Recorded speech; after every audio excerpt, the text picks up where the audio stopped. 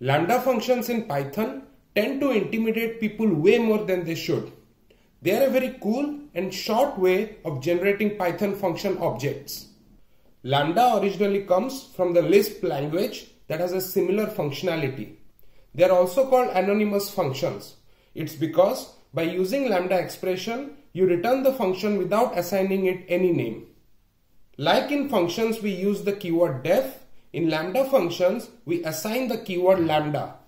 The way we mention parameters inside the parenthesis of a function to pass arguments, in lambda we would directly add those arguments after the lambda keyword. Finally, the way we return an expression in a normal function, for lambdas we would directly write the return expressions without using any keyword. Let's see these in action. Here you can see I have a normal function square that takes in a parameter x and returns the square of that parameter. So here we are returning x into x. To convert this into lambda function, all we have to do is say square equal to lambda and then the argument x and then colon, and then we have to say this return statement basically. So here I can just copy this and put it here. Now if I go ahead and print square 2, Python is going to return me 4. You know what? We are getting this kind of notification because we have the same function here. Let's call it something else. We'll call it square underscore 2. And now if I go ahead and try with some other number, we are going to get 25. So great. This is how lambda functions basically work. Now you can also have a lambda function nested inside a normal function. Let me give you an example. Let's write a function called greetings that returns hello along with the name of the person. So here I can define a function called greetings, and then inside the function I will say start word underscore word equal to hello. Then I am going to define a lambda function called greet and say lambda y. I just need one argument and I'll say start plus string of y. So basically what it is going to do is whatever argument we pass, it is going to convert it into string and then concatenate it to our start underscore word and then return it. And then I'm going to return greet.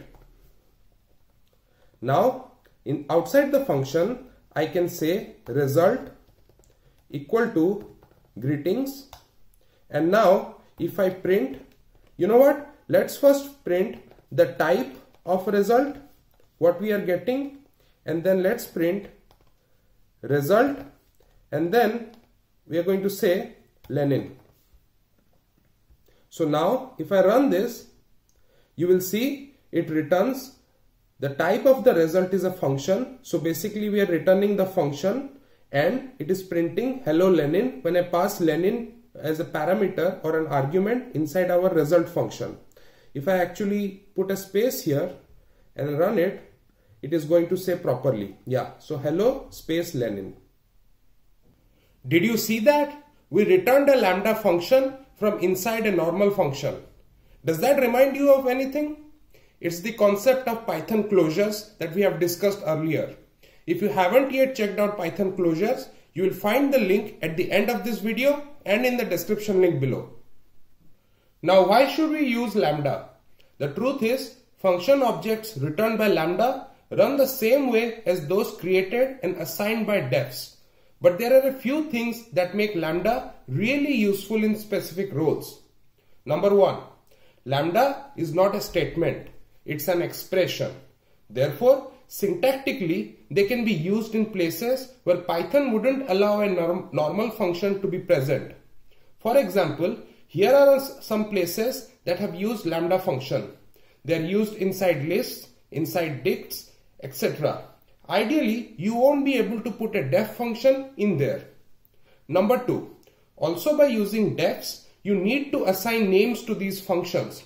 So the names might clash. Of course, it's highly unlikely. However, still possible. Now remember one thing. Lambda functions are a single line of code. They are not a block of statements. So in cases where you need to do operations which need more than one line of code, just use a normal function. Don't waste your time figuring out how you can convert every normal function into a lambda function. It's irrelevant and highly inefficient. Now since they are a single expression, it is difficult to get as much logic as you would want into a lambda function. Therefore, to implement more logic, you have to code more statements as expression-based equivalents inside the lambda function. Let me show you an example of what I mean. Let's look at our general if-else statements. The general syntax is if A, then do B, else do C, right? So B and C here can be a print statement, a return statement, anything. Now this can be emulated by this rough equivalent expression. I can say B if A, else C. So this would be an equivalent expression of basically depicting this if-else statement.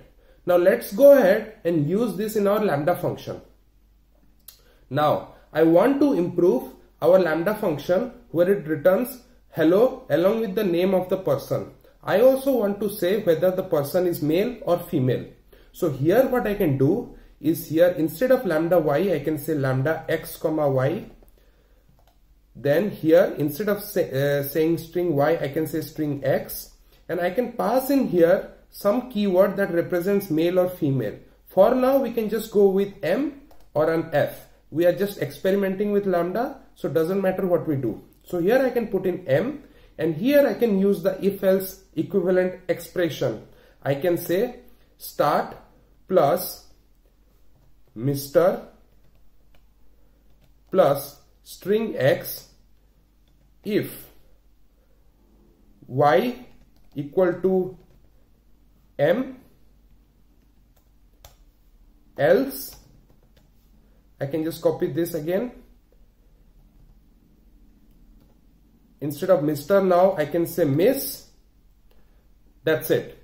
So now we are saying if y is m, then return me start plus Mr. plus string x. So hello Mr. the name. Else return me hello Miss and the name. So let's now go ahead and experiment with this and see what we get. So now if I print result Lenin and Lenin is male, I can go ahead, I'll see that it is returning me hello Mr. Lenin. Instead of m, if I say f, then it is going to return me hello Miss Lenin. Now remember, this lambda function is nowhere close to being perfect. We are just experimenting here. For example, here if I say A, which doesn't mean anything at the moment, it still says hello Miss Lenin because of the else clause. So we need to improve this lambda function, the logic inside this lambda function. This code can be further improvised by using Python built-in functions like map, filter and reduce. You can also have loops inside of a lambda function. For that purpose, you can embed built-in Python functions like map, filter, reduce and list comprehensions into the lambda function. We will discuss about these in our next tutorials. Now it's time to practice. Go ahead to Google Classrooms using the link and join my classroom with this code.